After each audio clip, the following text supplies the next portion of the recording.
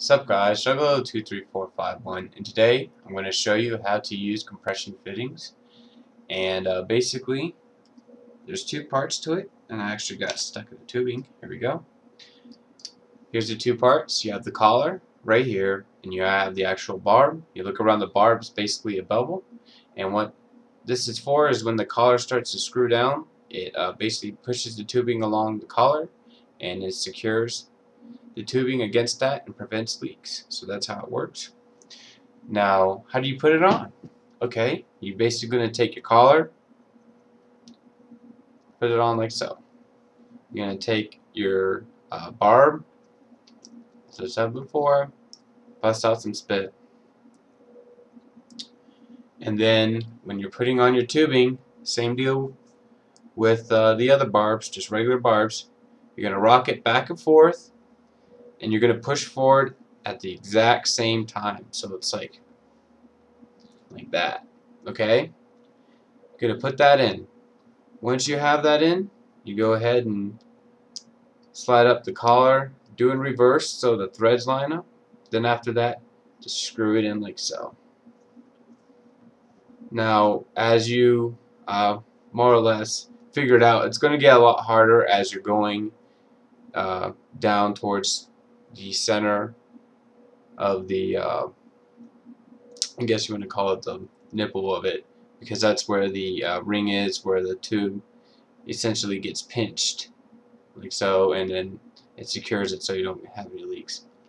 So it can be a pain. I've known to get blisters on my thumbs, and later on the skin falls off. Example, when I uploaded that video of my buddy with the GTX 580s, basically he had compression fittings. I tightened them down and noticed that my whole skin was basically calloused up and then fell off. So it can get hard and it can rough up your hands pretty quick. Basically, if it comes too hard, I would recommend in getting like a wrench or something like I don't know what you want to call it, like those wrench tools that are made out of rubber that makes it easier to grip, something like that to tighten these down.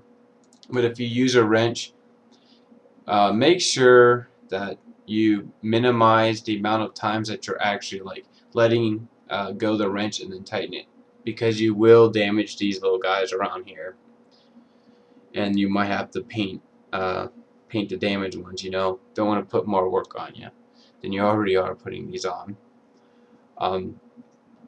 Basically, these are great for making your loops look really clean. They are expensive. Bits Power fittings are going roughly $8 a pop or more.